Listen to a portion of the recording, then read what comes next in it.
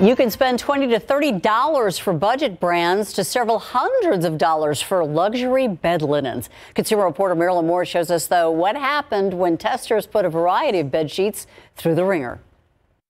Who doesn't like soft sheets to help you sleep like a baby? Unless, of course, you pay more than $200 and they shrink so much they don't fit. Consumer Reports bought several brands of cotton sheets, from Frugal to Fine, and put them to the test. Then testers checked the fit on foam and spring mattresses at different depths. But what about shrinkage? They washed and dried the sheets 25 times to replicate a year's worth of laundering. When they measured before and after samples, the results were surprising. All the sheets we tested fit a standard queen-size mattress, but after about a year's worth of washings, only about half of them did.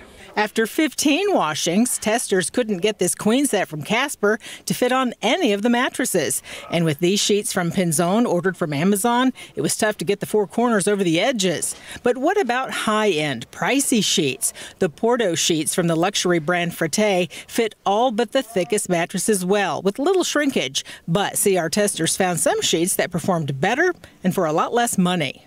The sheets from Matuk fit great on all mattress sizes, although they are still pricey. These are the only ones that still fit an 18-inch mattress after all of those washings. And the fabric was strong, so they could save you money in the long run. CR named LL Bean Pima Percale sheets a best buy. They fit the mattresses up to 14 inches well, with little shrinkage. Marilyn Moritz, KSAT 12 News.